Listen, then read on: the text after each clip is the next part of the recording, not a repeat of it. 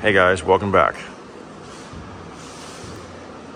Well, let's see. Can I fix this?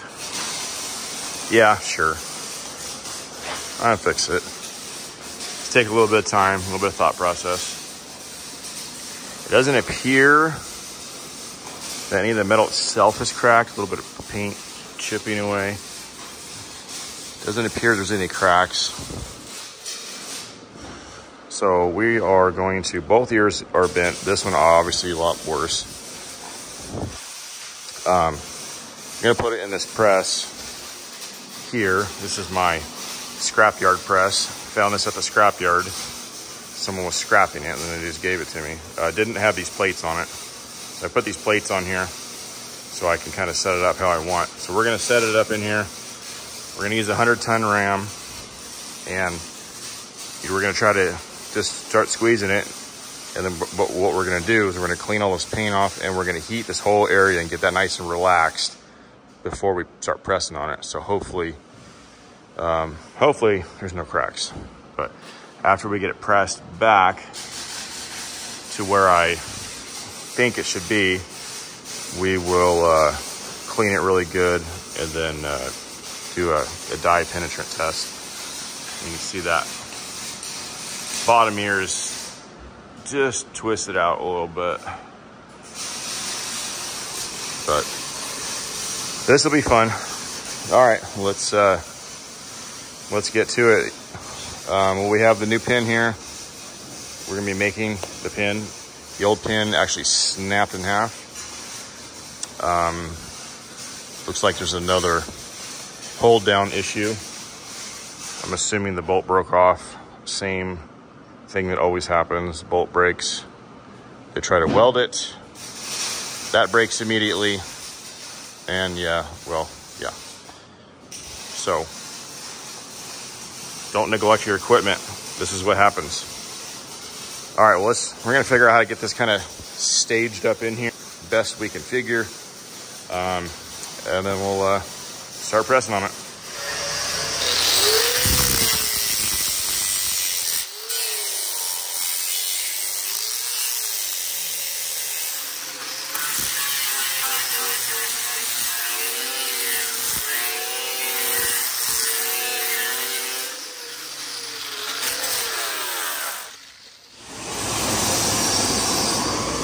Okay, so what we're gonna do is we're gonna heat it up a little bit just to kind of burn the paint off, and then it will also, get all this grease loosened up so we can wipe it off. But we want to be able to get all the paint out of all those crevices.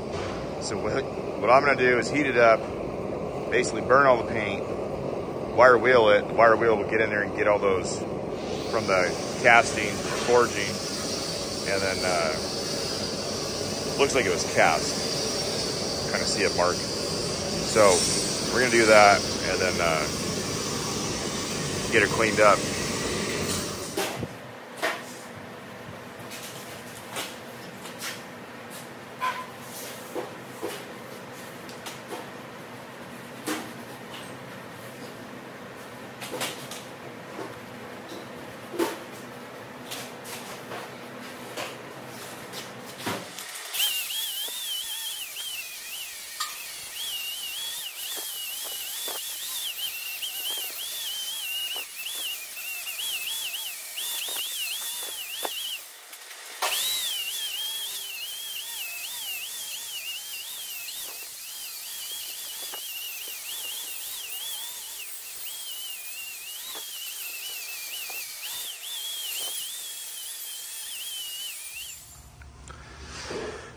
Okay, so we got this all wire wheeled after the heat was applied. You can see it's pretty clean.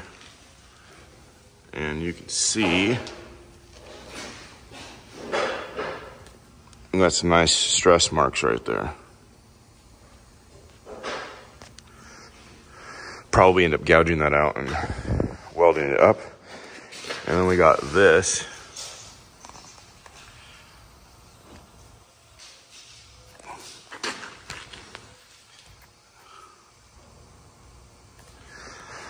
Not really sure. That's kind of weird how it started to rip right there like that.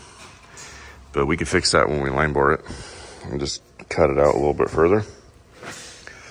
All right, so we're gonna heat this up with using the propane just to kind of get it hot, and then we'll get the press kind of set, and then we'll probably switch over to acetylene to get it a little bit warmer in this area before we start pressing on it. Kind of got the press prepped a little bit. We've got a piece tacked on here, and everything should fit pretty good here. So, all right, we're gonna get it preheated and then get it in the press.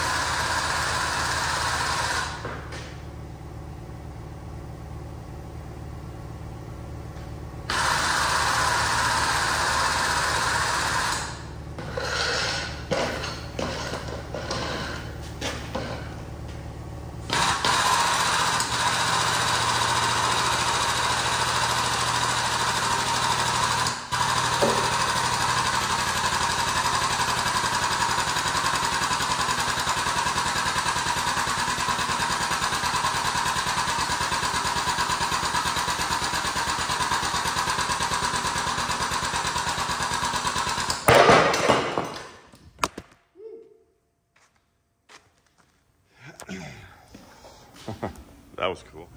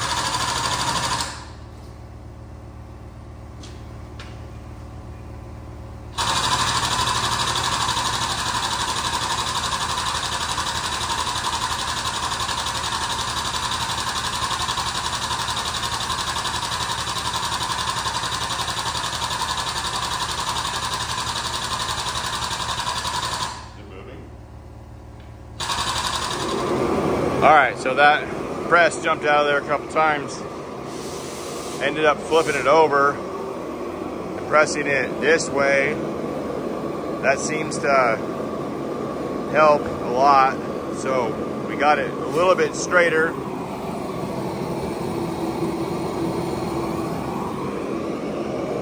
So now we're gonna try to get that tip bent up. So we're gonna stack some plates in there on this side, so that when we press that deal up, hopefully just that tip will kind of roll up. We'll see what happens. We're trying to get it hot to get it relaxed a little bit. See what happens. We've got a 100-ton ram with our air-over hydraulic setup. It's an OTC pump. You can get all that stuff on Amazon. So let's see what happens here.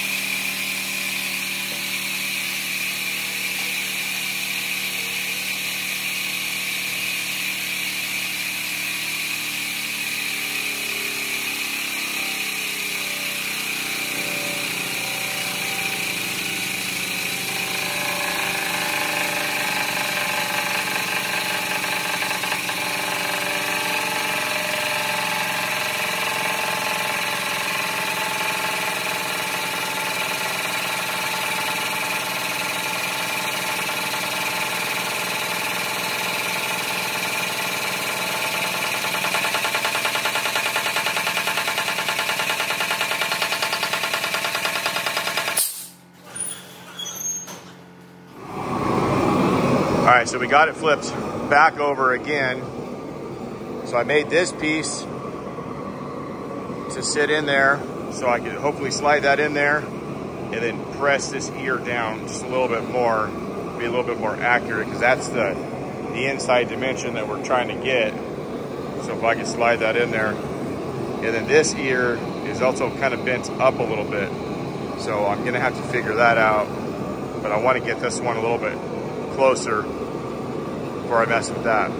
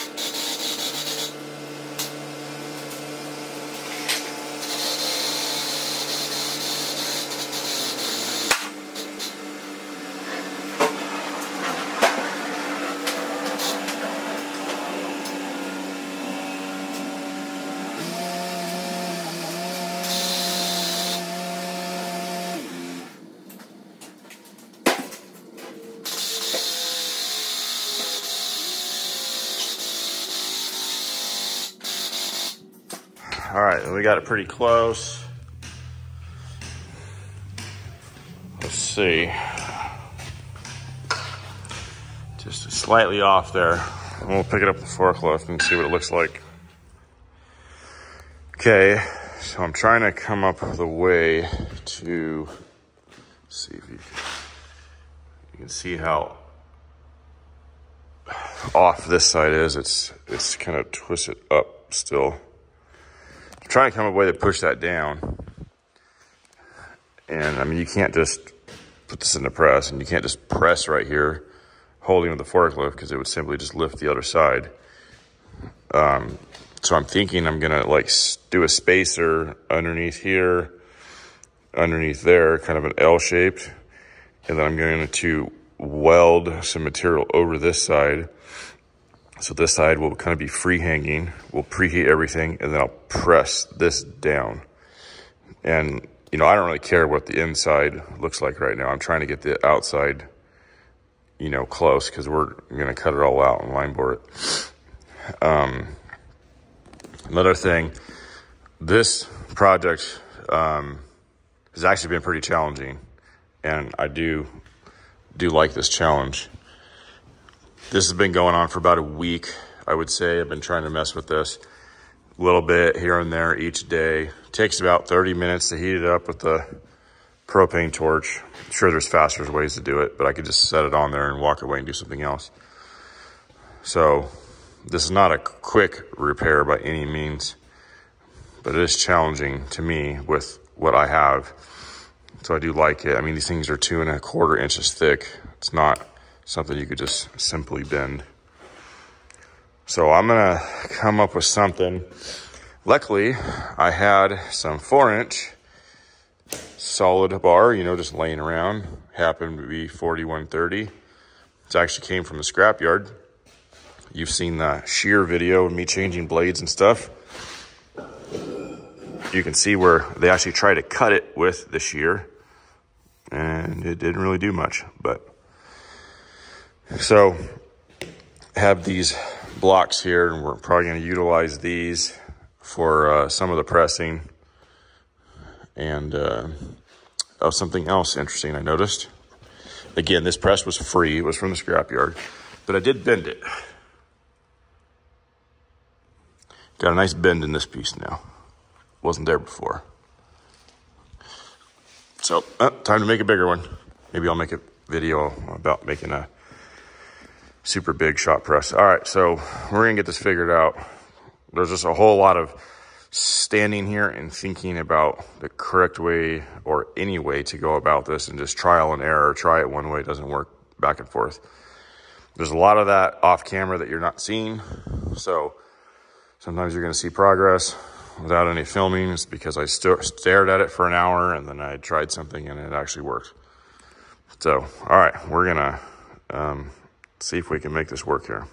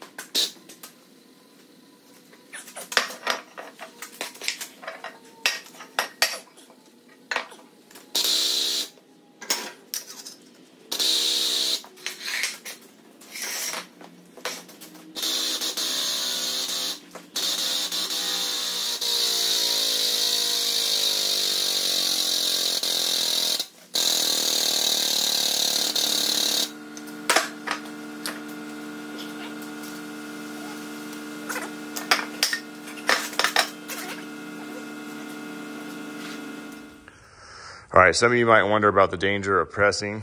There is a real danger of parts flying out and things. I try to keep it at a very minimum and not stack a whole bunch of stuff in there if possible. I do have this expanded metal that I hung up here. So whenever I'm pushing that foot pedal, I try to stay right here. And hopefully, if anything happens, it won't get me. Obviously, safety glasses and gloves, I mean, whatever you could think of. So, trying to straighten this side as I kind of expected.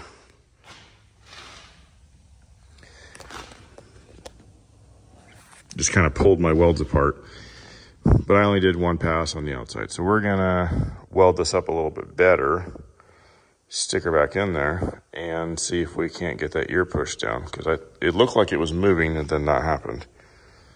So we're gonna give her a try again.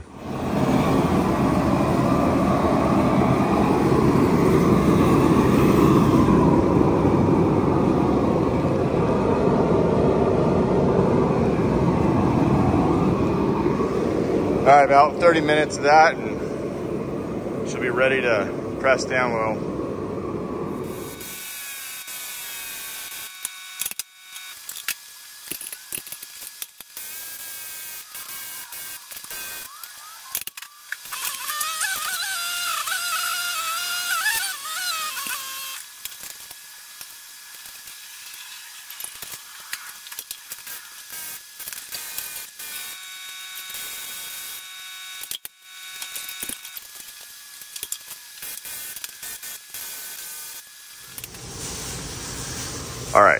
So we have a major change of plans on this thing. We are going to cut this ear off and put a new ear on it. So after lots of thinking and deliberating and talking to my friend about this and everything, you know, we got cracks in here, we've got cracks down here. I'm going to be gouging probably 90% of this out anyways and welding it from the inside because of all those little cracks. So we're just going to cut this off and we're going to put a new one on there. I straightened this one out so it's straight to everything else. It's got a couple high spots here, but we'll sand that down. So I had this, my friend Mitch machined this ear.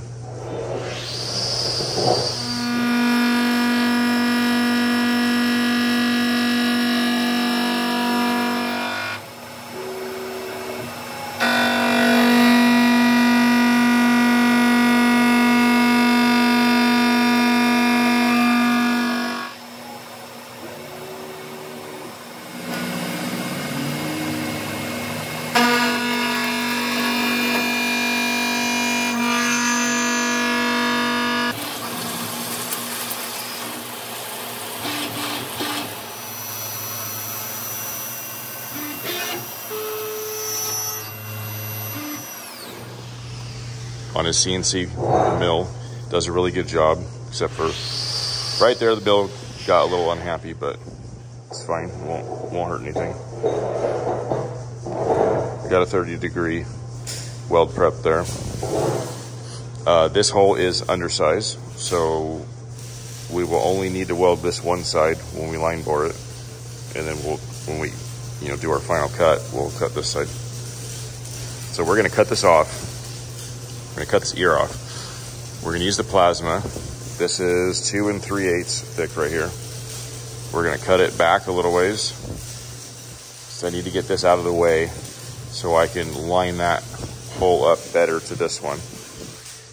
And then we will cut it, to the correct location after I get this out of the way. We're going to be using our HK12 Beetle. I'm pretty sure this is the same machine that Curtis uses on CEE.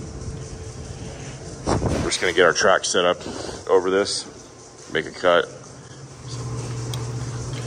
So this is basically designed to be used with a oxyacetylene propane torch. I made a couple modifications to it so I could run my plasma on it. I made this plate and I made a collar that sits inside there. And that's all.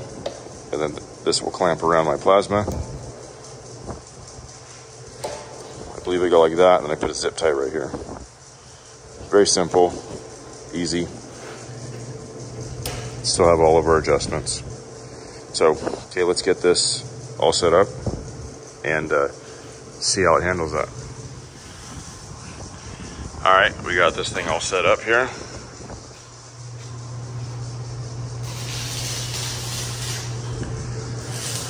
So we are going to power this off of the 800 air pack because it seems like it runs just a little bit better off of that than even my phase converter. So we're going to run it off of that. We're going to use shop air because it will take a little bit of stress off of the machine. And yeah, let's get this thing warmed up and see what happens.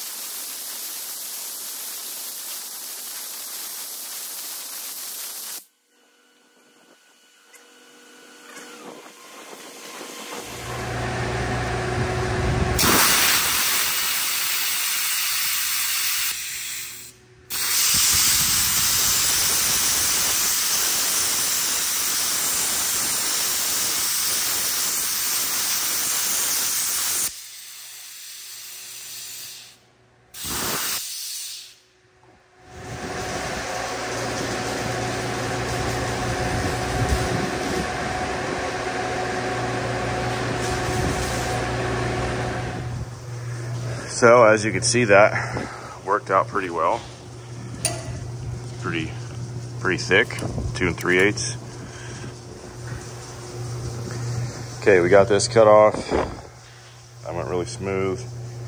We have this lined up exactly where it needs to be, and then using a square, a tape measure, and you know, a little bit of educated guessing, we have a new line here of where it needs to be. So then from that line would be beveled like that. So we're going to try to straight cut it down there, and then check our fitment again. I'm going to put this big heavy wall piece of DOM. We're going to pinch this in between the two when we weld it, but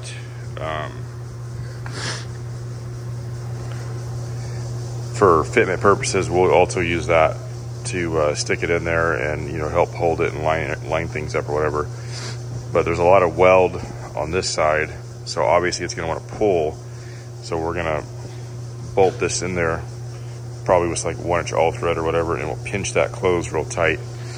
And it probably won't really move too much doing it that way. All right, let's get to it.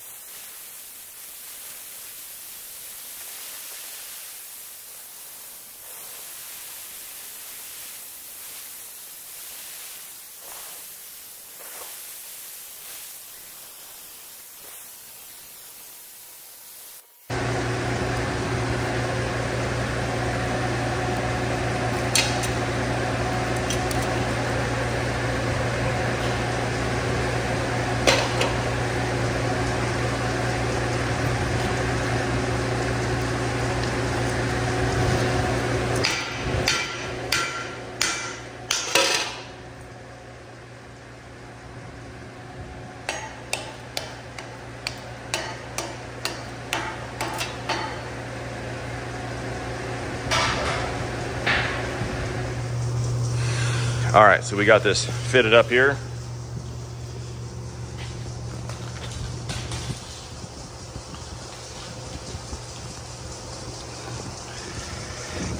We're gonna clean this side.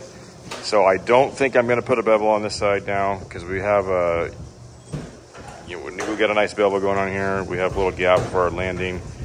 We're also probably gonna back gouge that and then weld it from the other side too. So I think we're gonna go with that.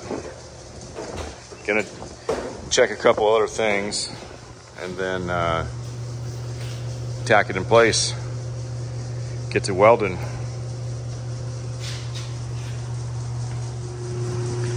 All right, so now that we've established the cut is good and everything is looking like it's gonna line up really well, so we're gonna, you know, do a grinder cleanup, get all this mill scale off here, probably hit these high spots. That was the fastest way for him to do that bevel, was just to step cut it down like that, which is fine. So we'll get all this cleaned up and then we'll get it tacked in there. Again, one thing I am doing is our spacer piece for the center. It was just a hair long, so we're facing the end, so that will be nice and square as it sits in there. So when we pinch it together really tight, everything will stay nice and straight.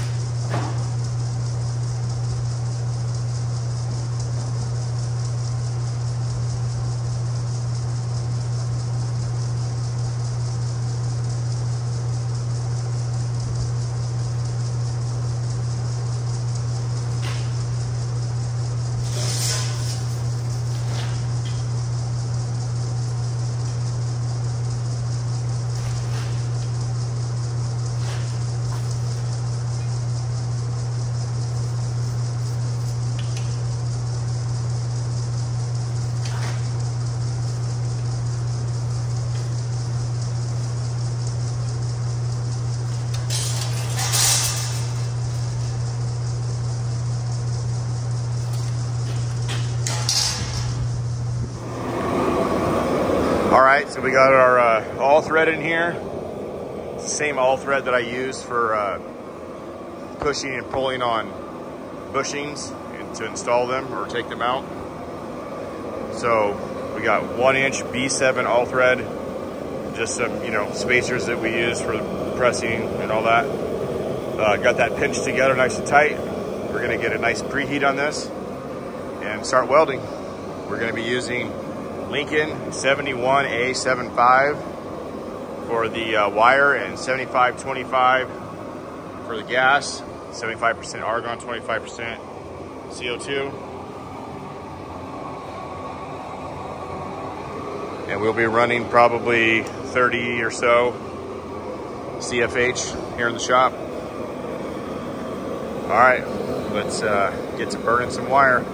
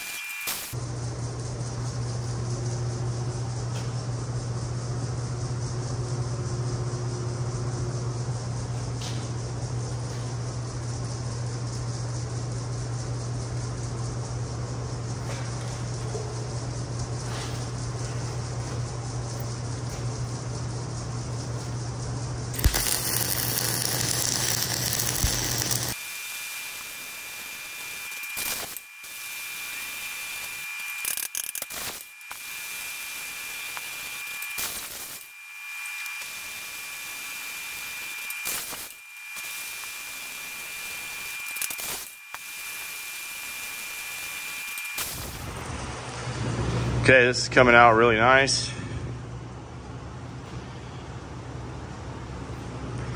We're getting just a hair too hot, so we're gonna let it cool down for 20 minutes or so. And then we'll get back on it and finish this sucker out.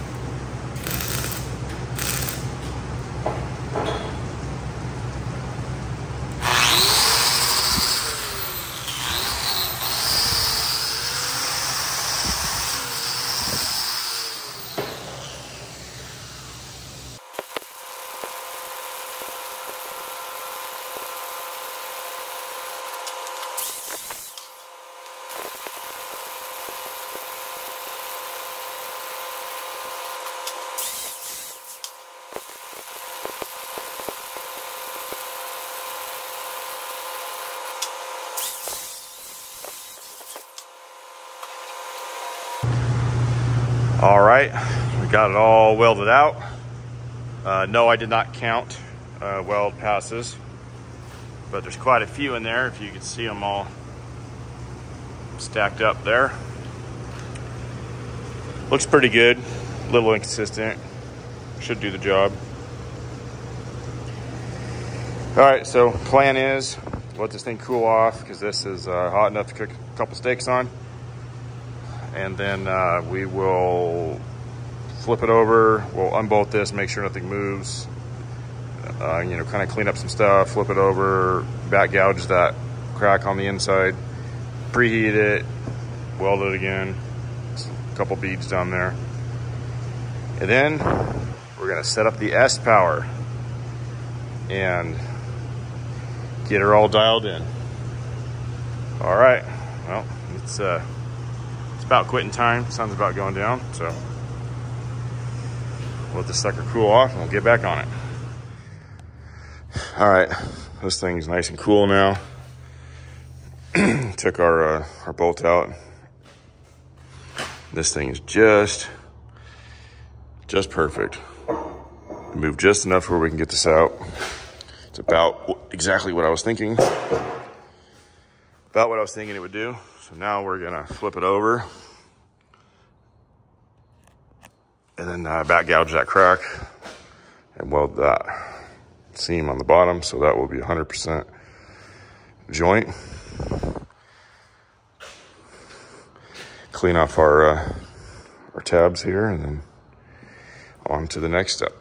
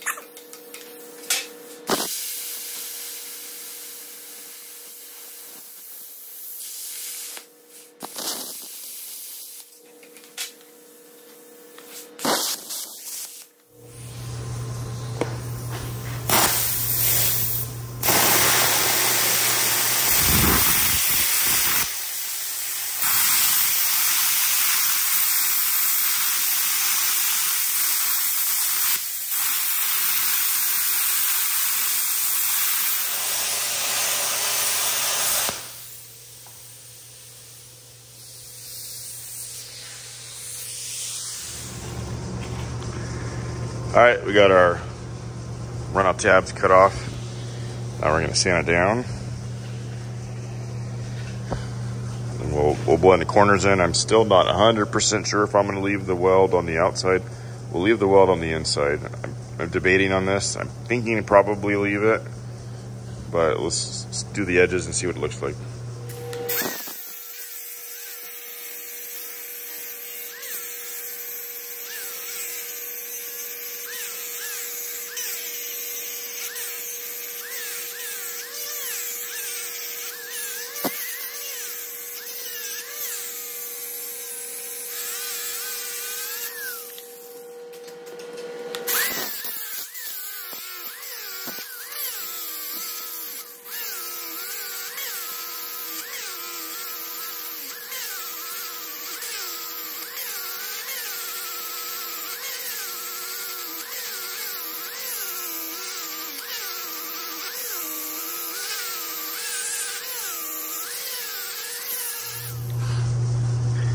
All right, so we got this all blended in. I